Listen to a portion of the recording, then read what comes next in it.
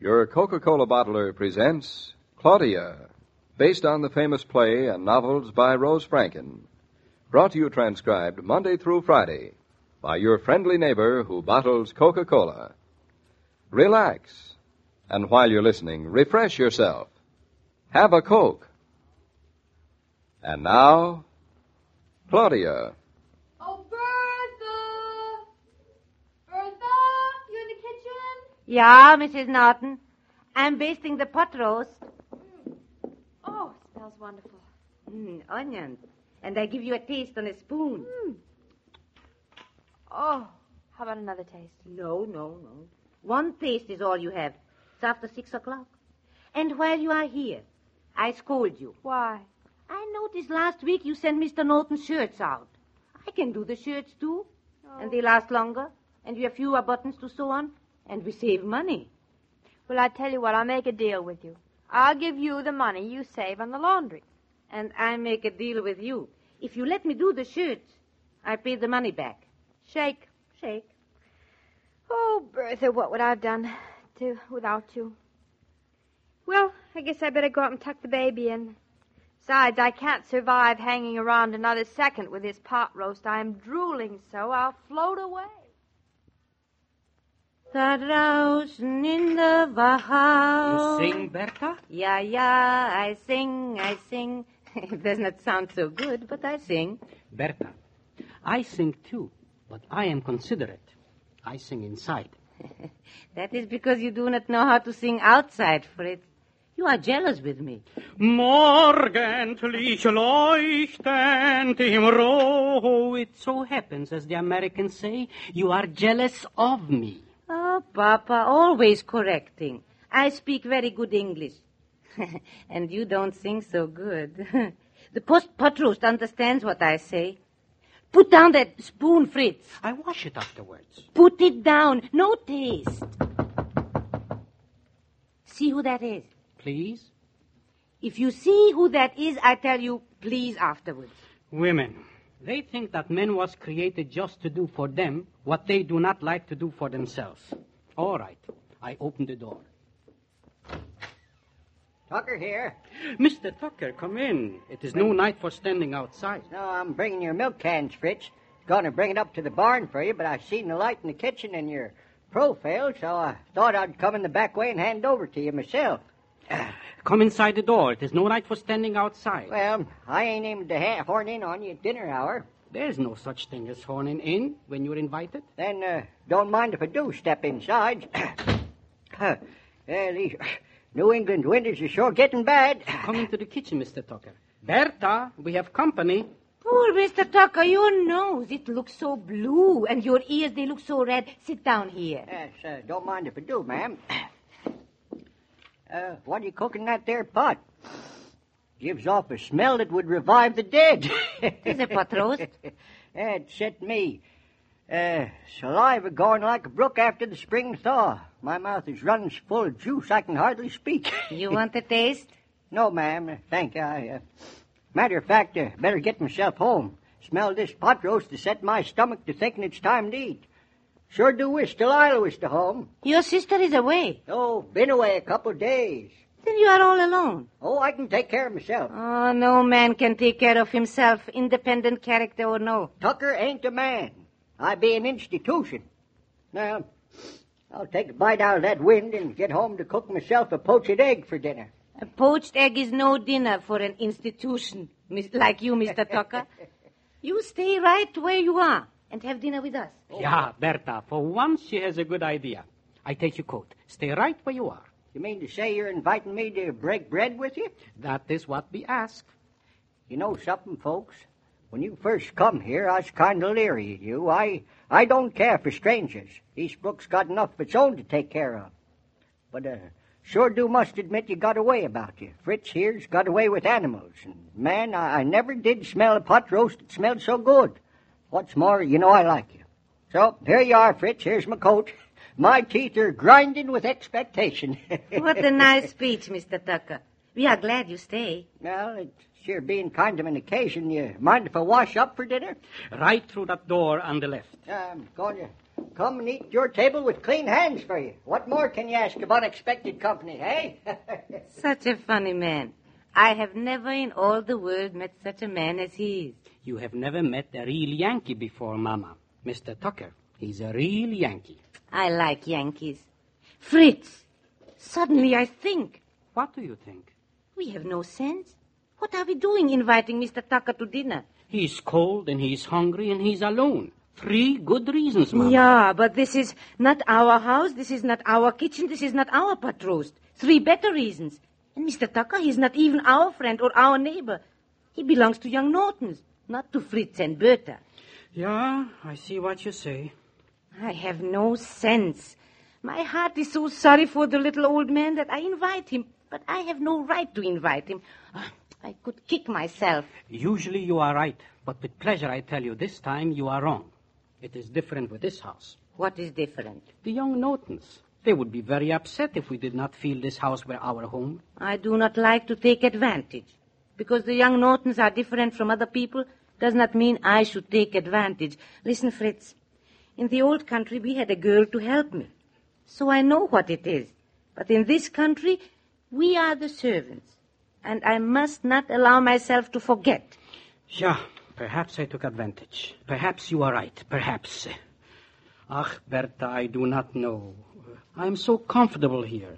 It is almost as if it were our own home. As close as can be and not be. What do we do now?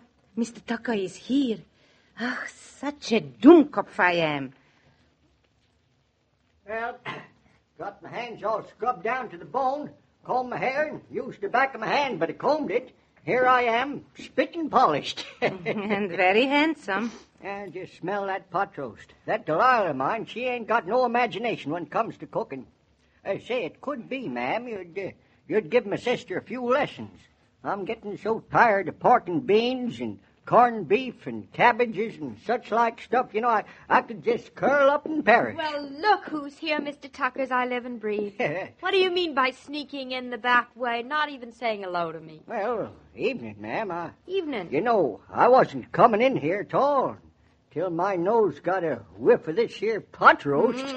My nose has been whiffing it for so long it's practically whiffed off. How's Delilah? Oh, well, she had to be off to Hartford. Got some relatives down there in Nice, not feeling well.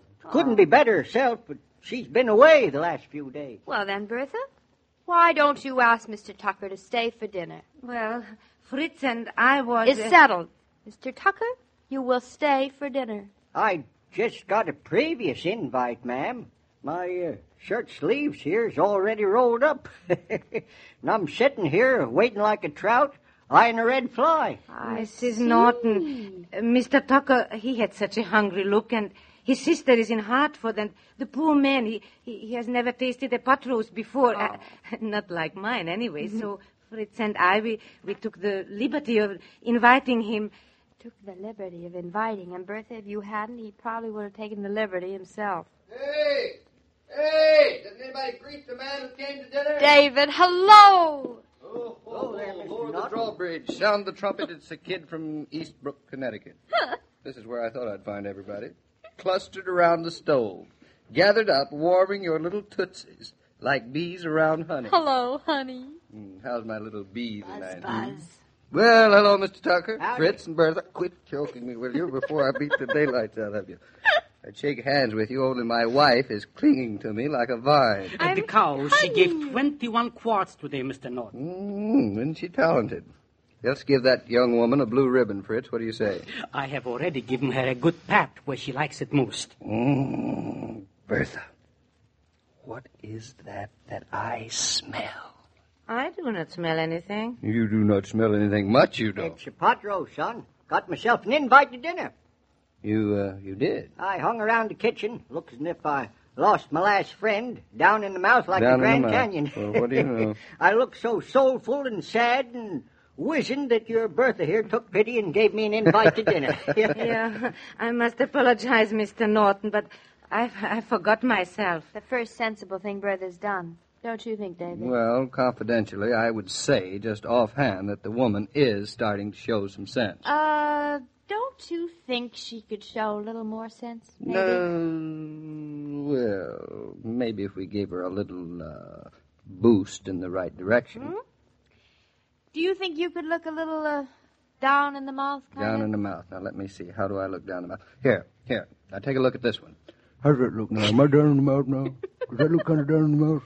Well, now let me see. I think you could look a little more weazened around the edges. Wheezing. Now, let's see. Which edges? All right, now let's see. Edge. All right, I'm wheezing around the edges. How's that?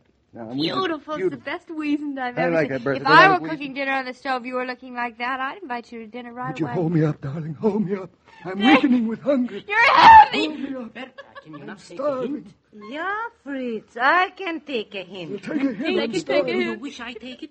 This is my kitchen, Fritz. I take the hint. Then hurry up. Mr. Norton, he looks wizened. Mr. Tucker's down in the mouth. I'm Yeah, look at me. I'm getting down in the weak holding Mr. Norton up. Help, save me. I'm starving. Mr. and Mrs. Norton, Mr. Tucker and Mr. Fritz. I should like very much if you would give me the pleasure of joining me in dinner with my pot roast. With your pot roast. On one condition. Dinner must be in the kitchen. In the kitchen. Okay, natürlich. Okay, Now, naturally. Mama, now you see, here with the Nortons it is different. Different? Different from what? Different, better. Like a new world. When you're adding up those friendly services that make the days brighter, don't forget Coke at the movies. It's nice to be able to treat your companion to refreshment. It's pleasant to be able to enjoy the pause that refreshes if there's a line waiting for seats, for then you can wait refreshed. Say, Mr. King, that Bertha and Fritz sure is fine folks. Gosh dang it, the way they invited me in for that pot roast.